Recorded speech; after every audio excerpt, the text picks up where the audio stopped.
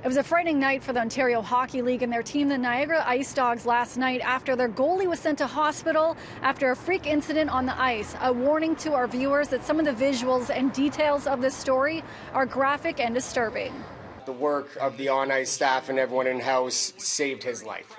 So it was really, there was a point in time last night where it was an option that he may have died on the ice due to loss of blood. Here goes Gruden. During Thursday night's game, a London Knights player collided with IceDogs goalie Tucker Tynan 40 seconds into the second period.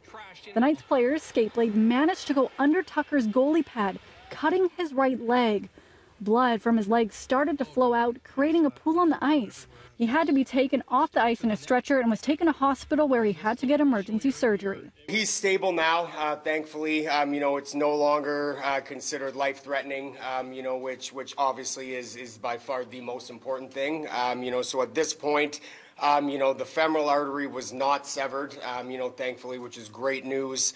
And really at this point, the quad muscle was completely torn apart and ripped through by the skate blade. So certainly it will be, a significant recovery process. Although it was a frightening and scary incident, the team doesn't believe it was because of a lack of equipment or safety precautions. It's just an unfortunate, obviously, casualty in a completely innocent hockey play, that just resulted and is extremely dangerous at times.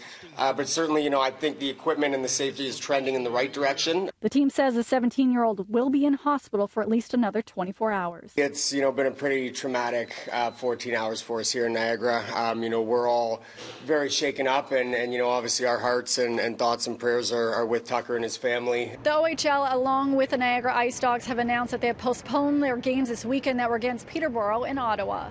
Lindsay Dunn, City News, Toronto.